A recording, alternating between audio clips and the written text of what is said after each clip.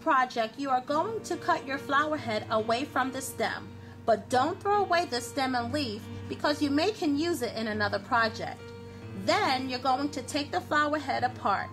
You may have to cut away the plastic areas. If so, be careful not to cut the flower petals.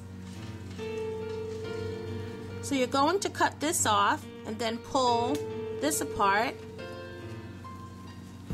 And you may have to cut this area if it's too hard.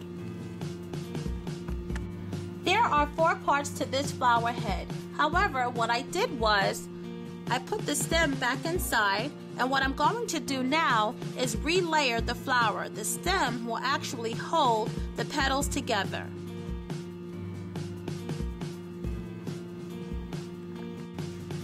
Next, I'm going to add a small amount of hot glue in between the petals just to stabilize them. Remember this?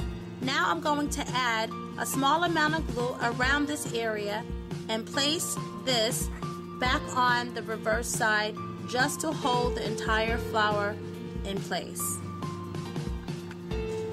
Now that your flower is stabilized, place it to the side and repeat the process of tracing out the glass stone. Before you cut it, you want to write your sentiment onto the paper. Next, I'm going to cover my sentiment with the glossy accents and mount the glass stone onto it as we did in the process before.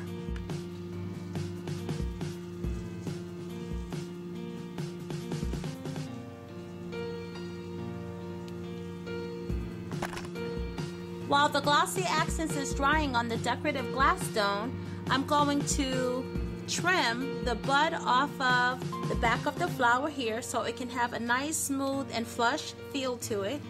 And then I'm going to add hot glue gun to the center of the flower and place the decorative stone here.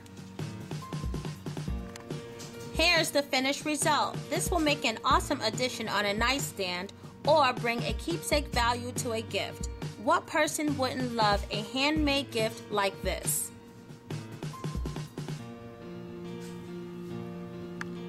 Notice I used the sentiment, "I love being your son," because this project is not limited to girls. Well, that's all for today. Thank you so much for joining in on this workshop.